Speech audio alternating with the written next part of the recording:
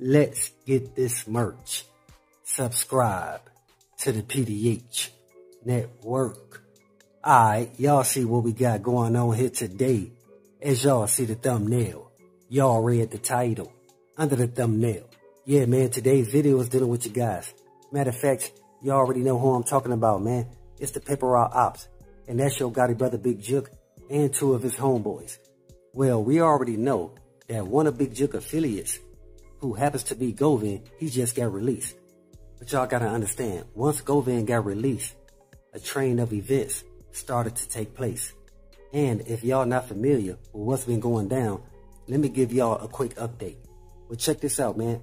We already know that Goven, the one who said he orchestrated and paid for young Dolph to get sent up, well, he just got released. And I'm trying to tell y'all, man, that right there, it confused a lot of people. And that's counting young Dolph brother Marcus Thornton and young Dolph girl Mia J. Because the folks is trying to understand, how did the person who actually stated that he had something to do with taking out young Dolph get a bond, and get a bond so low? While Straight Drop and Cornelius Smith, they denied having anything to do with taking out young Dolph. While on the other end, Straight Drop and Cornelius Smith, they was denied they bond. So again, the one who say he actually did it, he the one that get a bond. It don't make no sense, y'all. But again, because it doesn't make sense to us, that doesn't mean that the Alphabet Boys, they don't have a plan, which I believe they do. And I believe that one of those plans was giving Goven a bond release, just so they can see who gonna pay it. And what's even more interesting is that Goven, he got released 2 days before Yo Gotti's B-Day. So that should tell y'all right there, that was a calculated move from the Alphabet Boys. But going back to the train of events, like I just stated, you had Goven to get released. And then after that, you had Black Youngster's sister. She got hit with a couple shells. And you got some folks saying the reason why Black Youngster's sister got hit with some shells is because of her brother, Black Youngster. Well, this is not the first time that one of Black Youngster's siblings got hit with some shells because of him. The first time is dealing with Black Youngster's younger brother. Well, he got sent up because all that bogus activity that Black Youngster was getting into. And some folks is saying that it had something to do with sending those 100 shells at young Dolph. Well, I don't know if that's true, but I do know that Black Youngster, he got himself involved in a lot of mess. And that mess that he got involved in, it will come back around. It's called karma. But y'all gotta understand that karma, it won't always go back to him. But the people that's around him, the people that he really love, those would be the people to get taken out again because of all that mess that Black Youngster is involved in. And then we have this situation, and that's pertaining to this video. And that's dealing with one of Big Jook homeboys. Somebody sent shells at him because it was stated that he was hanging around Goven. And some folks saying the only reason why he was hanging around Goven because he was a middleman for Big Jook. Meaning that Big Jook, he really didn't see no interest of being around Goven. So what they did was they set up a middleman. They had a guy that will relay messages back and forth from Big Jook to Goven. And that same guy is the one who got hit with the shells. Like I just told y'all, being around Goven.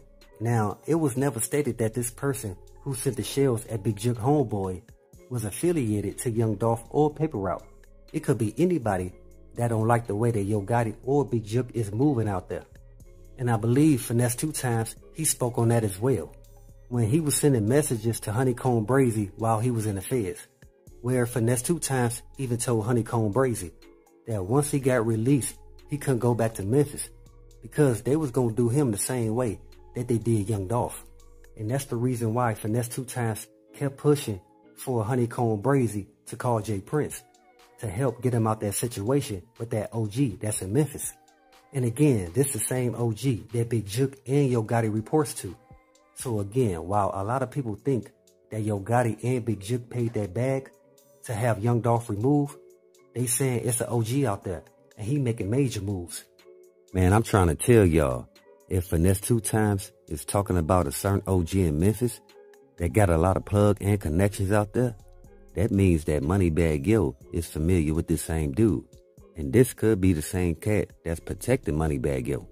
Cause why would Finesse 2 Times say he don't want to get done like they did Dolph. I mean, he knows something about the person who paid to have young Dolph removed. Again, this all goes back to what I stated before.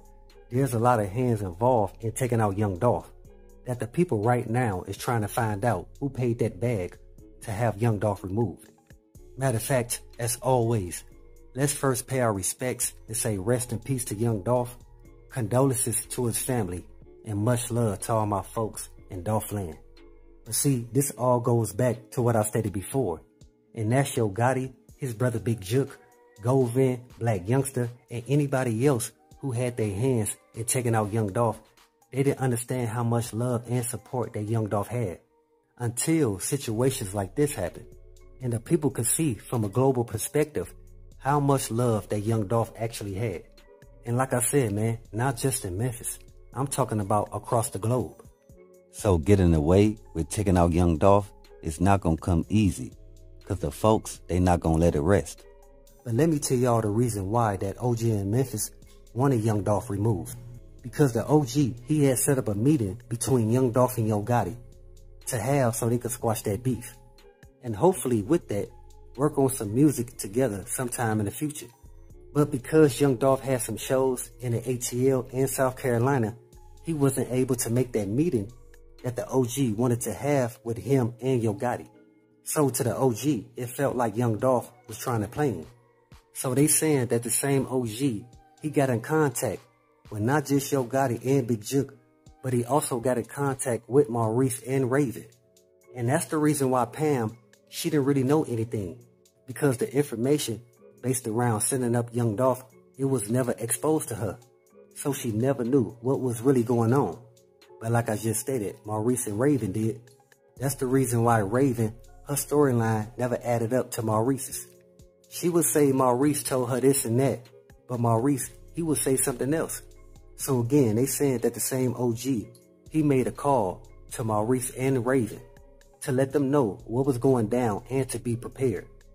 With that, Raven stated herself that they got a phone call from some older sounding guy soon as young Dolph walked into the cookie shop.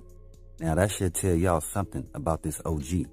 And that's the reason why you have somebody like Goven who say he orchestrated and paid for young Dolph to get sent up, when half of that is true, because we know that Goven, he was a real criminal in the streets. He has a criminal history, but the other half pertaining to him having money and funding this whole plan to take out young Dolph, nobody believed that part, not even the Alphabet Boys. Again, that's the reason why they gave him such a low bond to a person that they know is a flight risk. So again, that should let y'all know it's some real strategic moves based around this whole young Dolph case. And trust and believe, even though they following Goven at this time, y'all best believe they still on Black Youngster. The one who sent shells at Goven, they also want your boy Black Youngster. And that's the reason why somebody sent shells at Black Youngster's sister. Because Black Youngster, he was out there running his mouth too much. And like I told y'all before, that's the same thing that got Black Youngster's brother sent up. And that's the moves of Black Youngster. And that's a loyal guard dog for Yo Gotti and his brother Big Jook. Because everybody know, he let the world know that he has something to do with taking out young Dolph. But with all this going on, we just hope that young Dolph's family gets justice for his untimely demise. So with that, always be aware and always stay prepared. But hey, we got more in store. As always, y'all know what it is. Y'all know what it's worth. Let's get this merch.